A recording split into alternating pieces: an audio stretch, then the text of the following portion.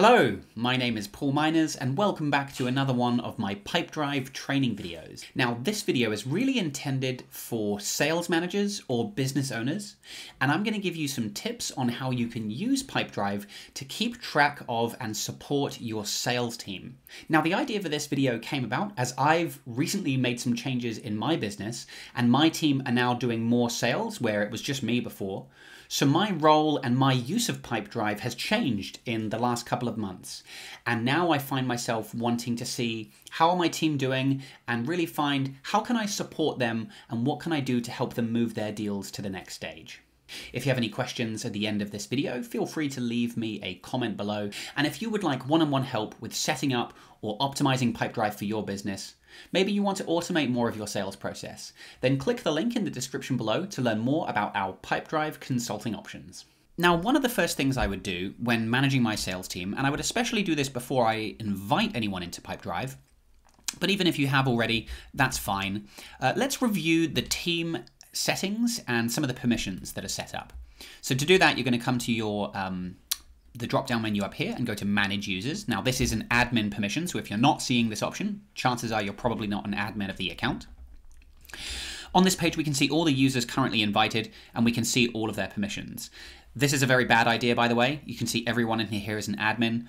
This is only because this is our demo account, which we use for testing.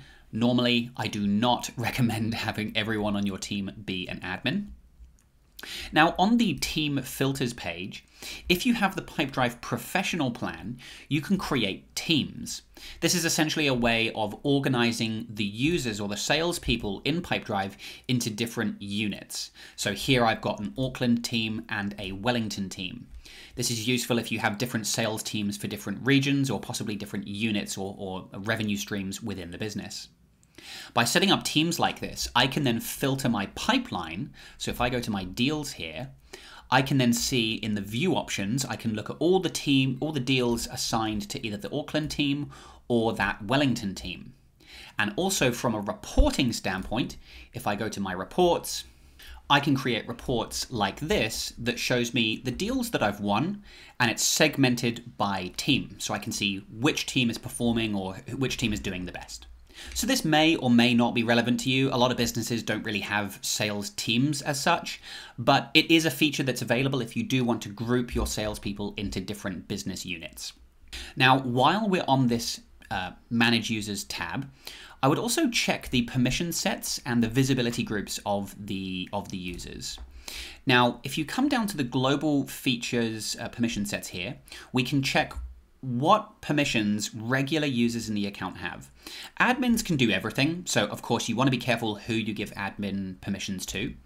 Most of your users you're going to want to set up as regular users, and we actually do that over here. I can pick a user, I can edit their access rights, and instead of making them an admin, I can make them a regular user for deals, and also global, I would make them a global regular user. And so now I can change the permissions for those regular users. I can decide what types of things do I want to let them do. Now, I'm not going to go through all of these here, but a couple of key things to just point out. Firstly, I think it's a good idea not to let people delete custom fields or set up new labels, because you can have people creating too many fields and labels. It can get quite messy. You probably don't want to allow people to export data as well. And then there's some other features about like deleting people, merging people, deleting organizations, merging organizations. And also if we go to our deal regular users section, I would also turn off deleting deals as well. We probably don't want to give people permission to just delete data and change critical information like when a deal was won and lost. So I would recommend going through these settings here, go through global regular users and deal regular users, and just check that you're giving the team the permissions that you are comfortable with. Once you're happy with those permissions, I would also go over to the visibility groups tab here. And this is where you can customize how much visibility do we want to give people of the different deals, people, and organizations in the account. You can set up custom visibility groups here. So as you can see, I've got one called Sales Reps. I've added my sales team to this particular group. And on the right, you can set what is the default visibility for leads, deals, people, organizations, or even products that these users create. So you can see the way it's set up at the moment is if one of these users on the sales team creates a new person, that person is going to be visible to all users in the company. Now, I can choose to make items visible only to the item owner. So just that person that created the person, only that person, as well as admins, of course, can see that person. You can also set up permissions or visibility so that other people in the same group can also see those people, or people in the same group and subgroups can see those people. So we have these different layers of visibility that we can apply. And so I would just recommend, again, reviewing these settings. Make sure that if somebody in this group creates a person or a deal, do we want to allow other people to see those deals? Some of the clients that we've worked with say, you know, we only want to let people see the deals that they're working on. So you can say, if my sales team create a deal, it's only available or only visible to that person. The other people on the team can't see that deal. Whereas with contacts, like people, we might want to make those visible to everyone. Now, if you want to see a more detailed video about how to set up the visibility groups and permission sets, I'm going to link up here a video I made about a year ago that explains some of this in a bit more detail. So now that we've looked at those settings and permissions and kind of the boring stuff is out of the way, let me share some actual tips on what I do to check up on my team and support them during their sales process. Now, what I do is I do almost like a weekly review of each person's sales pipeline. So from the deals page here, I'll change my view options and I'll go to one of the salespeople on my team, like Lindsay, and I'll pick some deals to have a look at. I generally focus on deals that are in the later stages of their pipeline here, and this is just our demo account, so there's not a lot going on in here. But I'll open some of these, like this Bill Gates deal, and I'll literally read through the deal to see what has Lindsay done recently, what's her next action, and where is this deal at. Now, a couple of things to help with this. Firstly, you can see I can see all of the back and forth emails on this deal. So I make sure, if I go to my email preferences here, under your personal preferences and then email sync, you can specify, do you want emails that you sync with Pipedrive to be shared or private? And I've instructed my team, make your emails shared. And this means I can see the emails they've exchanged back and forth. And this is a great way of just kind of reading what's their follow-up like, how are they addressing any sales resistance or objections. I will also look back at the activities that they've completed. So I can see here, this was a call completed by Lindsay, discussed project goals. So another best practice that I get my team to follow is if they do call, I've told them, write your notes and put a bit of a summary of what you discussed on that call into the activity. So I can see, right, we discussed project goals or whatever it might be. Lindsay's also added a note summarizing Bill's requirements, so I can read through that. On the left-hand side here, I can see a nice summary of the deal. I can look at the value and the product, so I can see specifically what has my team quoted or what product or service are we pitching to this person. I can see the percentage probability and the expected close date that they've assigned. So this is our forecast of when they think they're going to win the deal. I also like to check the custom fields and make sure my team has filled out all the important information about the deal. For instance, we have a summary like this, target start date, deal type, other tracking information like this. So I'm checking, have they filled everything out? And what I'm really doing by reading the notes, the emails, the summary here, is I'm just trying to get a sense of where is this deal at and how good of an opportunity is this? Once I'm ready to actually provide some feedback or support my team, we rely heavily on these notes here. So I will say at Lindsay, so I'll at mention Lindsay. I'll say something like, looks like a good deal. Make sure you follow up with a call this week and offer a demo. So I can give some clear instruction on what I think she should do next. And I'll save that activity. And because I've mentioned Lindsay, Lindsay's going to get a notification in her sales inbox here. And also she'll get an email if she has those notification settings turned on. Lindsay can then respond in the comments, and what we often do is we'll go back and forth. Sometimes my team will even reach out to me and they'll mention me and say, you know, can you please review this quote or proposal, or how would you handle this objection?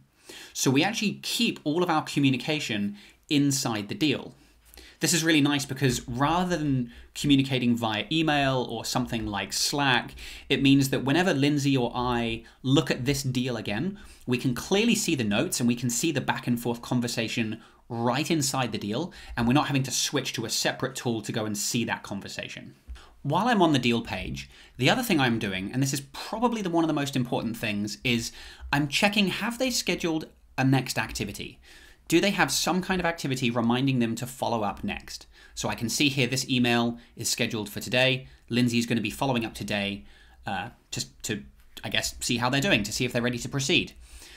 What I'm checking for is, do they have any activities that are overdue? You know, if I see an activity like this, which is a 1 week overdue, this is an indicator to me that Lindsay is dropping the ball. This leader's or opportunity is falling through the cracks. So I would then mention her and say, Lindsay, you know, make sure you follow up on this. So I'm checking, do they have an activity scheduled, and is it or is it not overdue? So are they keeping up? This is also really to see from the deal page. If I go back to my deals, I can see a little red indicator on the deal here if there is an overdue activity, or I can see the little yellow warning triangle if there are deals with no activity scheduled. So that's a quick little thing I might look for to check, are they keeping up or are they falling behind? Something else I like to do to support my team is to give email templates that they can use to try different scripts and to use different language when following up. So if I go over to my actual live account here, here's an example deal. And if I click on the email tab, I can compose an email from here. But if I go to choose template and then manage templates, this is where we've set up all sorts of different sales templates. And I will often come in here and create new templates to give my team ideas of scripts and things they can try to help close the deal. So here's one of the ones we send. Sometimes maybe if somebody is not responding to your follow-ups, we send a very simple email like this. I've tried following up a few times, but I haven't heard back. Where should we go from here? I've also created templates for things like this. If we're sending a summary email, which summarizes the details of our support program, here's a pretty detailed email with links to sign up, and I've got instructions that they need to personalize this list. They need to choose one of these options down here as well. So I've set up this template with all the language and how I like to phrase things.